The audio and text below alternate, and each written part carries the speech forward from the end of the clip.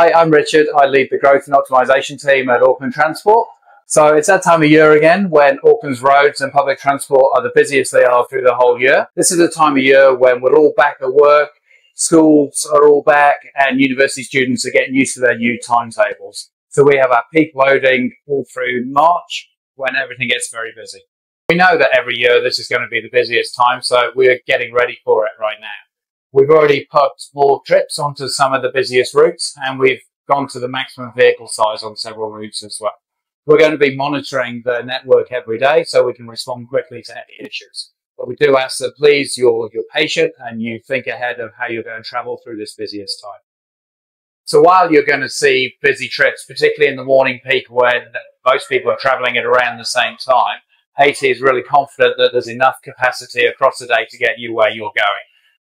During this busy time, it's well worth planning ahead.